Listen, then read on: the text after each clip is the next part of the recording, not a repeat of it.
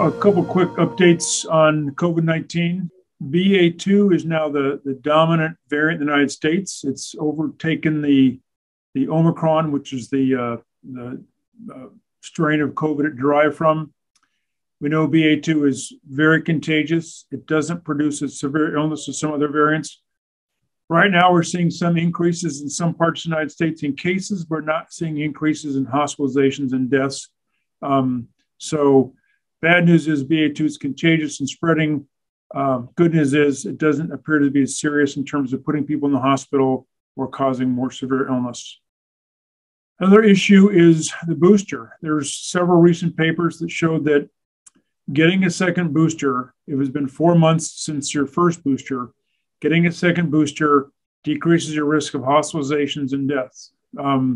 It isn't as effective at preventing mild infection, but in high-risk patients, it clearly prevents adverse outcomes like hospitalizations or deaths.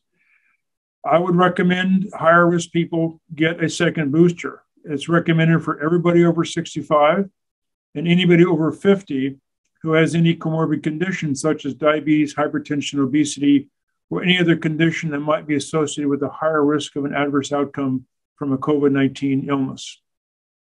There's been several papers recently that showed an association between COVID-19 and shingles. The cause and effect isn't clear, but clearly there is an increased risk in shingles once people have had COVID. You know, shingles is a funny illness. It's the chickenpox you had as a child coming back years and years later to cause this painful rash. It can be quite debilitating. And shingles is another infection for which there's a vaccine. The shingles vaccine can significantly cut down on the risk of getting shingles. There's a new shingles vaccine that's been out 2 or 3 years called Shingrix, and it's recommended for everybody 15 over and some younger age groups. So the fact that COVID and shingles seems to have some association certainly reminds us of the need to get the vaccine against shingles. There's a lot of testing going on in the United States right now. They're testing wastewater to see if they can predict where there's increases. They're also looking at COVID in animals. You know, animals are another reservoir where variants could emerge. So we know that there's various species of animals that can get infected with SARS-CoV-2, the agent of COVID-19.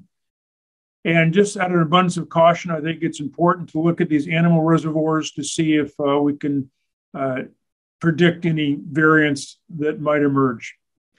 You know, right now we're at a place in the pandemic where, again, we don't know exactly what's going to happen. We're at a very nice lull here in Northeast Ohio. We've seen increases in Europe. We've seen increases in the Northeast United States. Typically, if that's occurring in Europe and Northeast United States, we may see some mild increases. There's no prediction that we'll have a big surge with a critical hospital capacity issue like we had in December, January. We may see some cases in our region. And then the big unknown is what future variants are there out there? We don't know. Stay tuned. No one has a crystal ball.